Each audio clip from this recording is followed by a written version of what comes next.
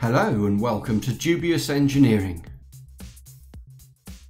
So Neil, out of your plethora of fantastic vintage consoles, what is your favourite console, and also what are your favourite games to play on those particular consoles? Neil from RetroManCave inspired me to create an arcade machine.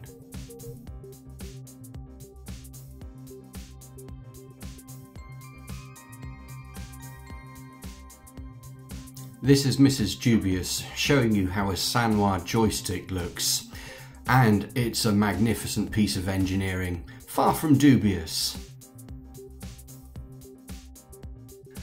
I spent some time investigating different control solutions, joysticks and buttons, and you can buy some Chinese stuff off of eBay, but in the end I decided to go for a reputable dealer that sells Japanese controls that are tried and tested. ModMyPie.com. ModMyPie.com very kindly sent me these parts, so thank you, really appreciate it. I'm looking forward to playing this when it's finally finished. So what we're doing is putting together RetroPie using an old Samsung monitor with a 9-pin, is it, or 16-pin VGA type cable that I bought an adapter for that plugs into the HDMI connector of a Raspberry Pi. So RetroPie runs happily on the Raspberry Pi. This is an old Model 2 version.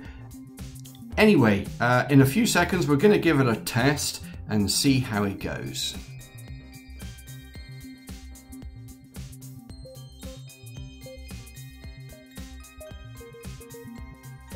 So after a bit of cleaning and some plugging in of cables, you can now see, hopefully in a few seconds, that the Raspberry Pi works, and it's booting up an old version of OpenElect, which I was using as a media station in the front room.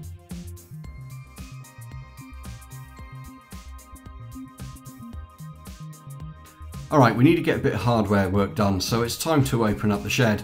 I've got some 9mm MDF type board, and we've got to get the saw out, and oh wow, here's Mrs Dubious to offer up some words of encouragement. Let's hope I don't chase her off with a chainsaw or anything silly like that.